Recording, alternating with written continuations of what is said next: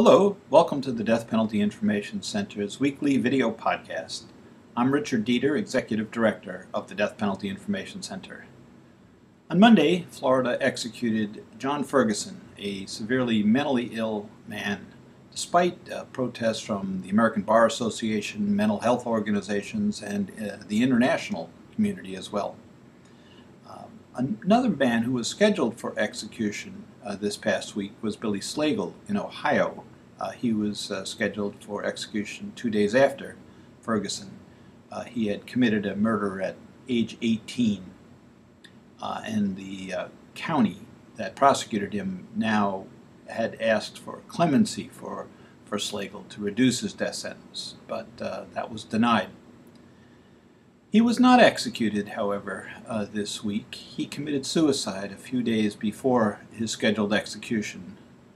What he did not know was that there recently had been discovered evidence that a plea bargain had been offered to his attorneys way back at his trial, like 25 years ago, that would have avoided the death penalty. And that information wasn't conveyed to Mr. Slagle. And that may have been grounds for an appeal, for a stay of execution, but it all came too late. Mr. Slagle apparently took his own life and was found hung in Ohio's death row. The third case that we looked at this week was that of Reggie Clemens. He has a claim of innocence, that he did not do the murder that sent him to death row, and a special master, a judge, was appointed in Missouri to review his case, and just this week issued his report. And the judge said that there was strong evidence that Reggie Clemens' confession to the crime was coerced, that he was practically forced into making this confession. So that certainly is a concern about his trial.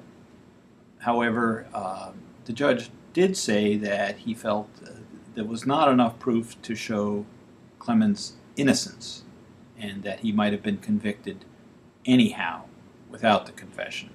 So this case now goes to the Missouri Supreme Court for further review.